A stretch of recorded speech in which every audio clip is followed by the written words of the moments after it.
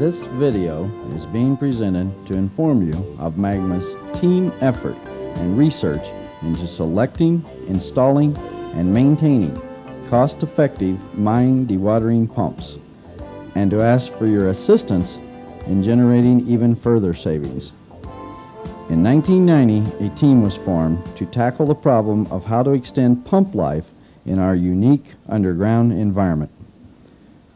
This team consists of employees from our drill and blacksmith shop, pump shop, surface and underground employees, buyers from our purchasing department, and representatives of various manufacturers of dewatering pumps.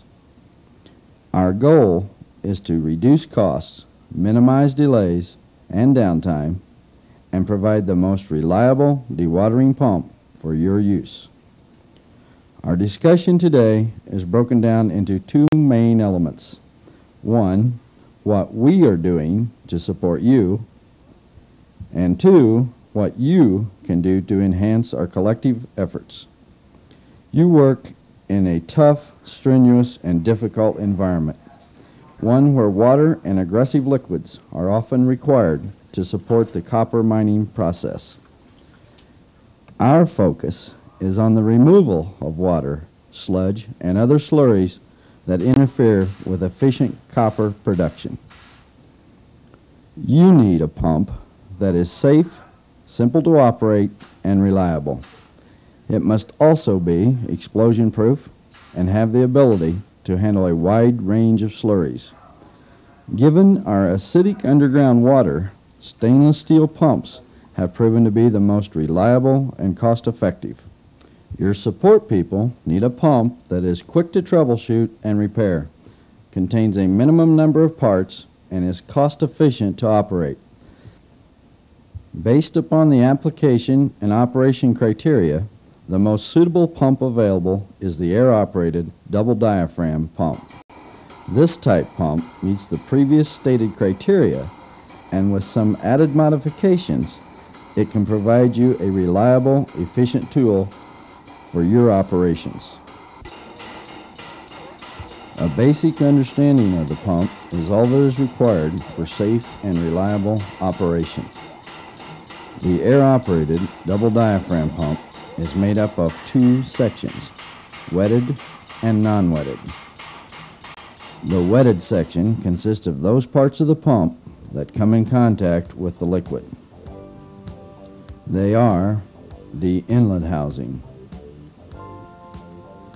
two pumping chambers, discharge housing, and outer diaphragm pistons. These metal parts are constructed of investment cast 316 stainless steel to provide superior performance when handling abrasive and aggressive liquids. The life expectancy of stainless steel is significantly longer than aluminum, cast iron, or plastics in this application. In addition to the metal wetted parts, there are non-metal wetted parts. Two neoprene diaphragms, 4 neoprene valve balls, and 4 neoprene valve seats. Neoprene has been selected for general purpose use due to its abrasive and mildly aggressive liquid handling characteristics at minimal cost. Alternate elastomers, including Teflon, are available for specific applications. Wetted parts of the pump are securely held together with stainless steel clamp bands. The clamp band design greatly reduces repair time and allows rapid access to non-wetted parts for inspection, service, or replacement. The non-wetted section consists of those parts which operate the pump and are not usually in contact with the liquid. These parts are a brass and aluminum air valve, a brass and aluminum center block assembly, aluminum air chambers, A hard-chromed steel shaft. 2 aluminum inner diaphragm pistons. 7 Bunion center block O-rings. And an aluminum oil bottle. The aluminum parts are available in cast iron and 3/16 stainless steel. However, aluminum and brass were the materials we chose to keep both weight and cost to a minimum. Your drill shop has applied some in-house modifications to each new pump to improve reliability, performance, and ease of handling in your environment. 1. A protective cover is fabricated to prevent external damage to the air valve body and piston. 2. A special tool is fabricated and permanently attached to the center section of the pump to allow quick access to the oil reservoir for servicing. A light oil 10-weight maximum is recommended for proper lubrication. 3. A stainless steel suction screen is fabricated and inserted into the inlet housing. This protects against large solids being ingested into the pump, which can cause substantial damage to the internal parts. Items frequently found in the screens include rocks, nuts and bolts, gloves, paper towels, sunflower seeds, and even banana peels. 4. Handles are fabricated and installed on each side of the pump for ease of movement and repositioning. 5. A steel base is also fabricated and added to the pump frame to increase stability during operation. These measures, combined with the basic pump unit, provide a more cost-effective, highly reliable pump unit to meet our needs and requirements. Now, let's take a look at what you can do to generate further cost savings in the areas of operation, troubleshooting, and repair of pumps. Due to the simplicity of this pump and the fact that it is compressed air driven, there are only a few precautions for proper operations. By being aware of these precautions, you can greatly enhance pump performance and reliability, minimize cost of operation, and reduce unnecessary maintenance and delays.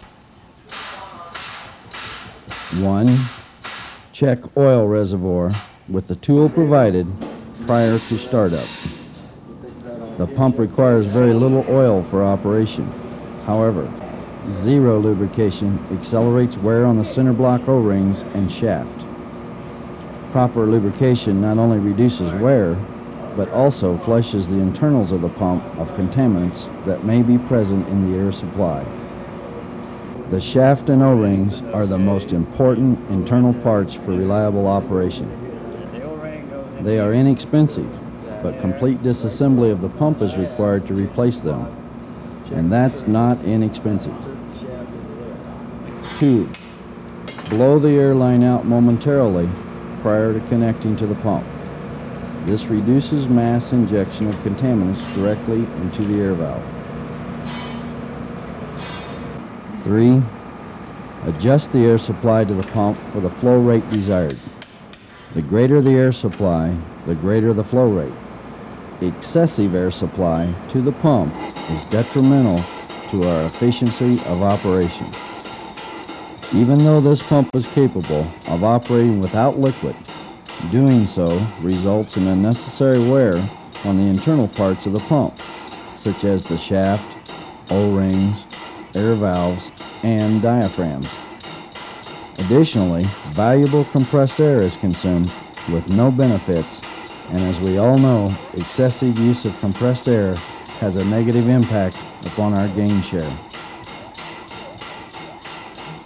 4. Avoid damage to the external parts of the pump. The external wetted parts are investment cast 3/16 stainless steel. Make every effort to prevent damage due to being dropped, collision with other equipment, and other destructive situations. The air valve body and piston are constructed of brass and aluminum and should be treated with care. This part contains a patented one-moving part and should not be abused or tampered with. These procedures are few in number. However, if observed, will ensure a superior, highly reliable pump you can count on when needed. Should the pump fail to perform satisfactorily, there are a few quick troubleshooting procedures you can perform on site. First, disconnect the air supply before attempting any troubleshooting. Then, do the following. Check the oil reservoir for lubricant. Check the air exhaust muffler for blockage. Check the liquid inlet screen for partial or total blockage. If a suction hose is attached to the inlet, it must be of non-collapsible construction. This pump is capable of pulling up to 27 inches of vacuum and will collapse non-reinforced hoses or non-vented containers. Your drill and pump shop staff are thoroughly trained in the disassembly, repair, and reassembly of these pumps.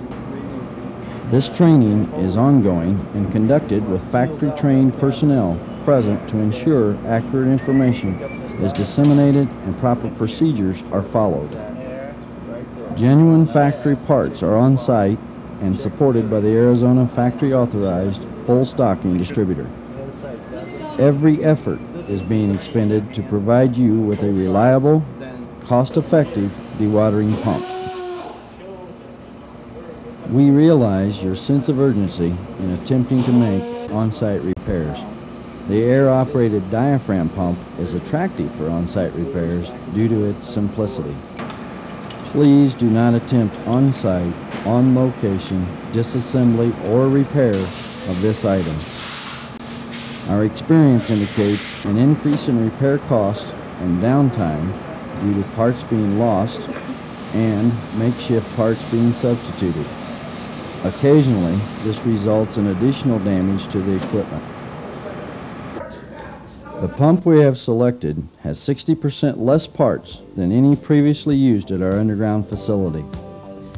It greatly reduces operational costs and bench stock. As a matter of fact, current bench stock, which previously supported only 7 pumps, now supports over 50.